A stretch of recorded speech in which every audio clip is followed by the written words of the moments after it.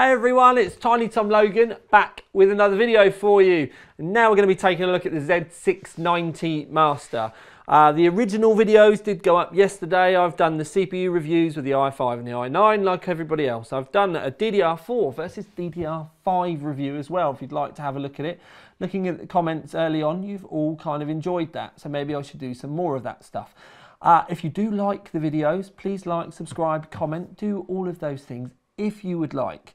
But for now, we have to do the intro bit where it says OC3D and all that kind of spangly stuff so that we can move on to actually reviewing the Master. Is it though?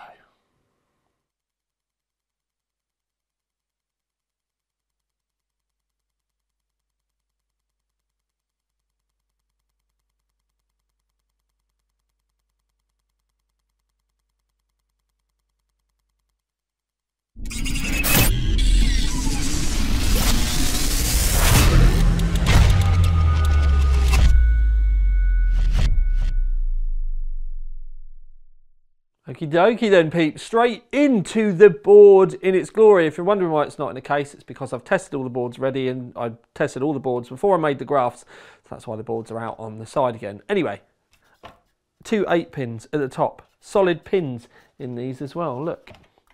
So when you come in and have a look, you can see they are solid pins when it captures the light. And that means better connectivity. Normally the pins are kind of like folded over and stuff. The pins all the way down the 24 pin are solid as well, which again is better for connectivity, conductivity, pickup. Up by the 8 pin, there is actually, I'm going to just walk you around this. I'm going to have to do it on the tripod though, because trying to move this is kind of difficult. But anyway, there we go, look, but point is there are 2 fan headers up here. 2's quite rare, but when we pan across, you can see there are another 4. So there are 6 fan headers along the top. The grey one is your CPU, that's your CPU optional, and then one of these it's a system fan and a pump, and this is a system fan and a pump as well, which is weird that you've got dual pumps up across the top.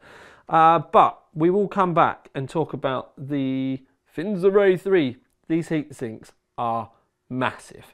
And they've got massive bases on them, but I will go into more depth for you in a second. Anyway, you have a couple of RGBs up here. You have one 4-pin and then you have a 3-pin, the 3-pin being your addressable. Then your post readout and a power button. No reset switch around here though.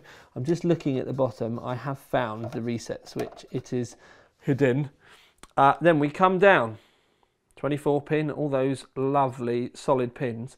Then you can see that there is another fan header here. This is a temperature header as well. You get some temperature probes in the box. There's not a great deal in the box other than a Wi-Fi thing and some SATA cables.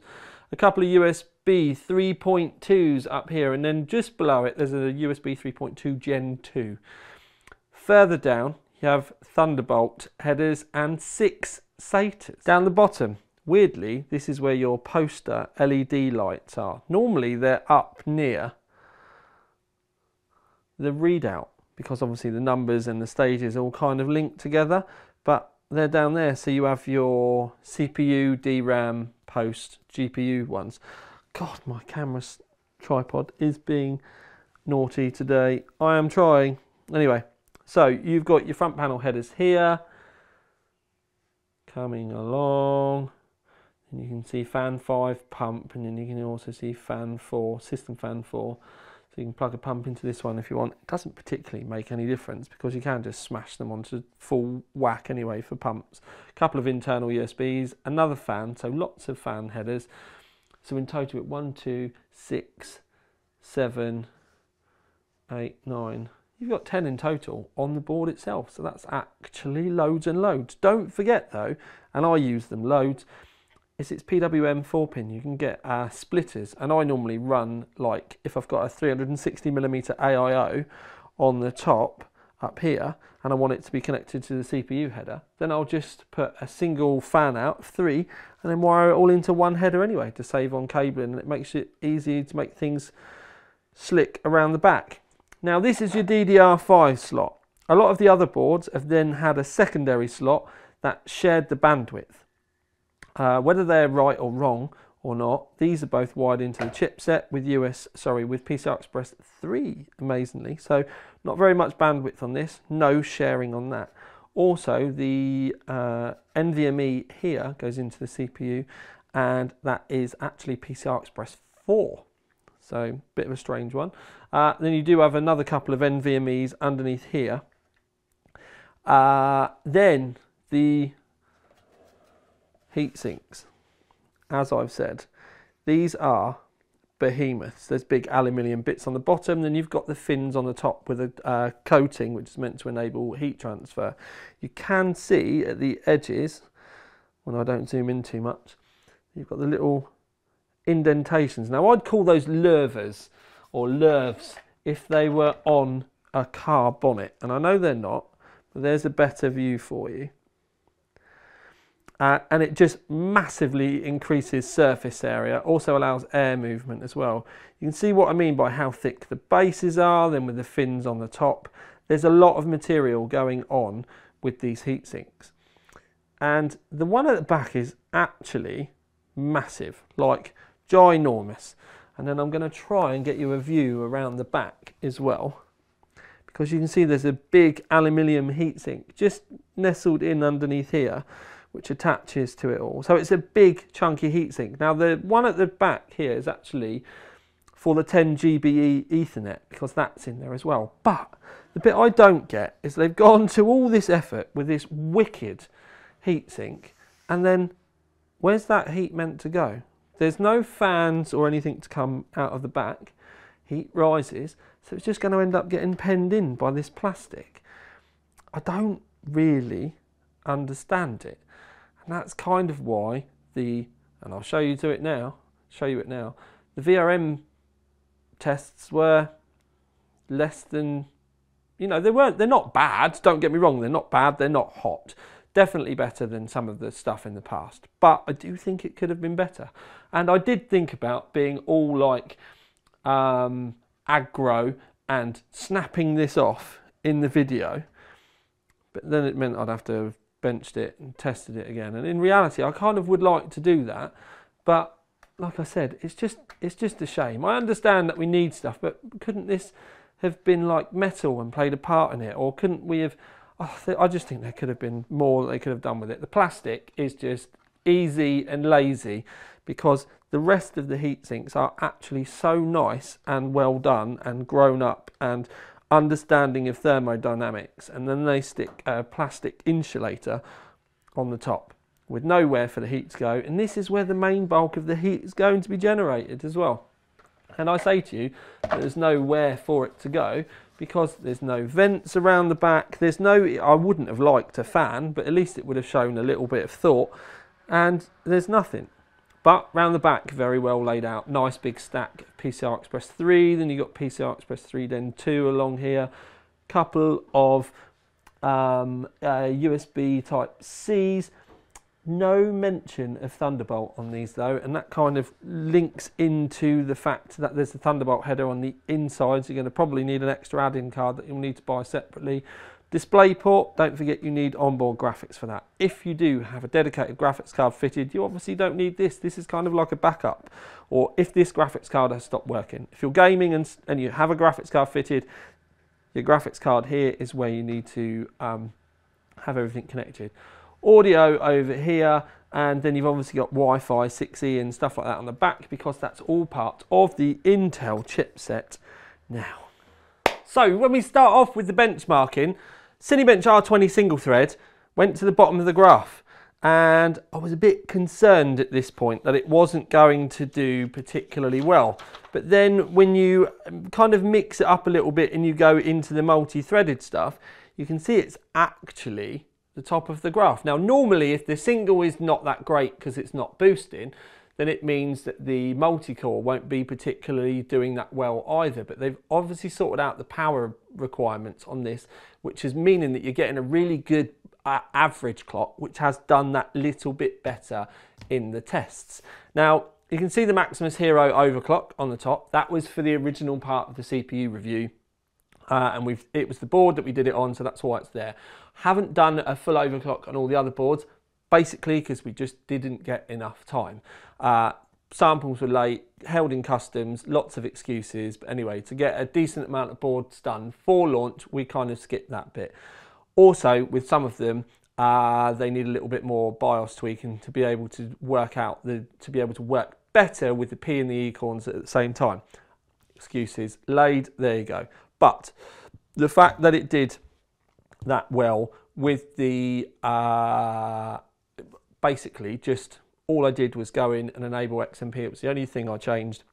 And it had done really well with the multi-threaded stuff. The rest that you can see R23 single threaded here did a little bit better, which meant it sat in the middle of the graph. And then when you go on to the other one, it did, with the multi-threaded, it was in amongst the pack, but the upper end of the pack. Gaming wise, again, it was fairly strong. Not graph topping, but did really well.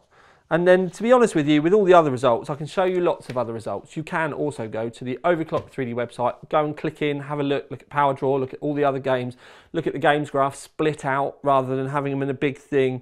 Far Cry, Far Cry 6, Shadow of the Tomb Raider are all CPU intensive games, I might add. That's why we do it, because at the end of the day, we're testing a board.